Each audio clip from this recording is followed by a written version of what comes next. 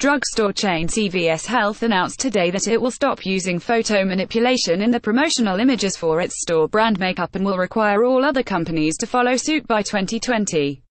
Companies that continue to use manipulated imagery will have their adverts labeled by CVS to help customers understand that the photograph has been altered. This is a bold move from an influential company that could have a large knock-on effect across the beauty industry. CVS Pharmacy President Helena Folks explained that the decision came about as a result of increasing amounts of research that shows that manipulated images are distorting women's concept of beauty and have become a serious driver of health issues.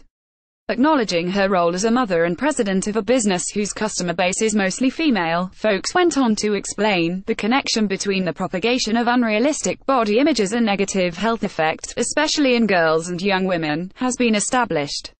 Research from earlier this year suggests that most girls aged between 10 and 14 know that many images are manipulated, but the profusion of imagery still has an impact on their mental well-being. They may realize that the photographs represent unrealistic aspirations, but it still has an effect on the body esteem of young women. CVS Health's new policy may help to counter this impact. CVS Health will introduce the CVS Beauty Mark, a watermark that will appear on all in-store imagery, not just its own products, to vouch for its authenticity.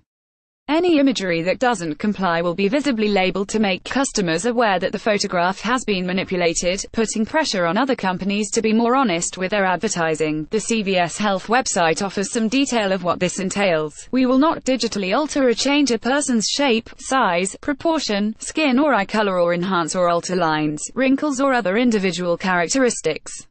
For retouchers working in the beauty industry, finding the line between what is acceptable and what will be labeled as manipulation might need greater clarification. Via USA Today.